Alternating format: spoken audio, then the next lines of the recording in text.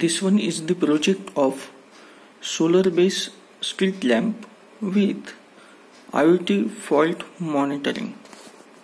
Here these two are the street lamps.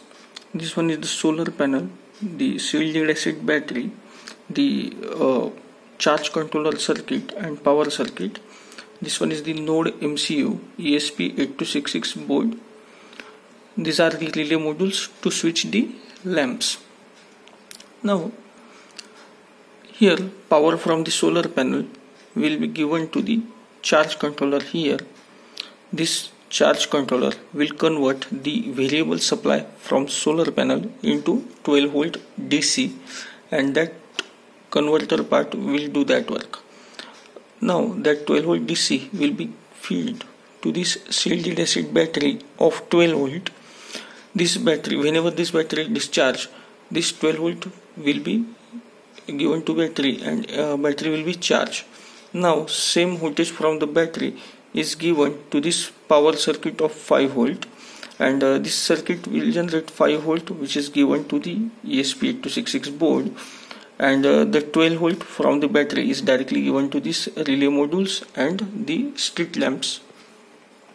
Now this ESP8266 board will monitor the sunlight using this upper IR sensor.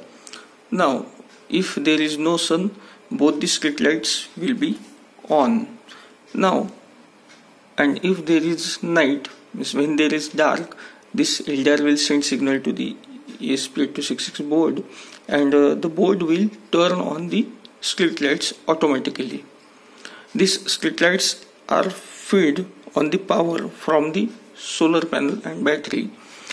Now here this another LDR is placed and used to detect the light from the street light.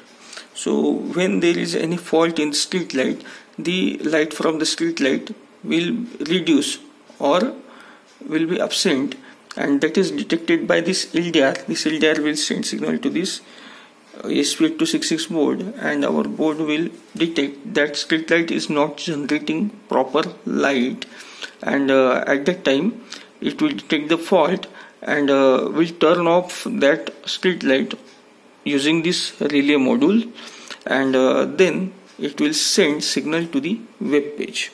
Now here this is the ThinkSpeak web page interface, on which there are 4 data fields we can see. The first one is SL1, means street light 1 status. When the street lights are on, this green indicator will be turned on. This one is the fault at street light 1. When there is a fault detected at street light 1, this red indicator will be on. This one is the street light 2 status.